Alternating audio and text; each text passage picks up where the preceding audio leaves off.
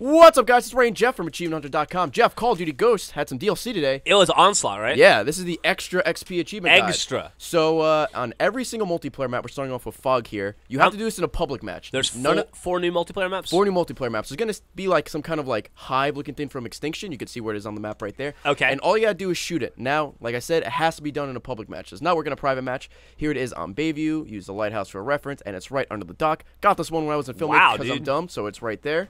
How did you see that? You know, hit start, and there it is. I circled it on the map because the mini-map on the game is not that great. Okay. Hey, this containment. So, some of them are pretty easy. Like, I just spawned in the match. I turned around. Make sure you look at this gas station, whatever it's called. Look for the star.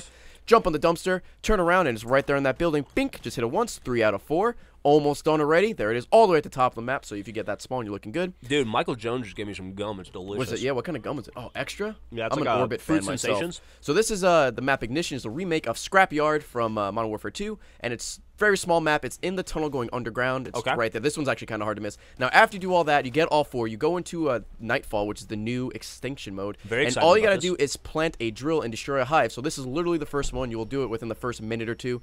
Kind of wait. Doesn't matter about drill health or anything. Oosh. There you go. You get extra. You'll get 10,000 XP, which is for finding all 4 eggs in Onslaught and, I guess, destroying a hive. But the more important thing is you will get an achievement right... Come on, Xbox One, you can do it right there. Achievement unlocked, 20 gamer score for extra XP, and you can do that on the 360 version as well. Let me ask you a question. Yeah.